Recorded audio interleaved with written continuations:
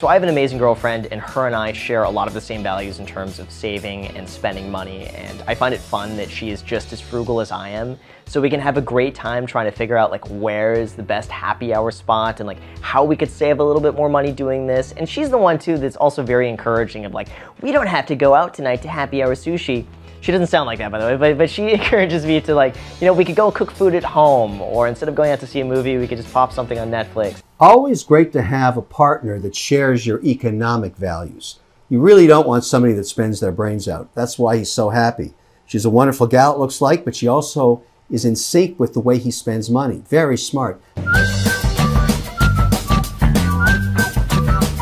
Okay, I know it sounds weird too, but I do end up rewarding myself every now and then at McDonald's from the dollar menu. Not a chance in hell I'd eat that. Look, the guy's in shape, so maybe indulging once in a while. But I'm really uptight about what I put in my body. It's not something that happens too often.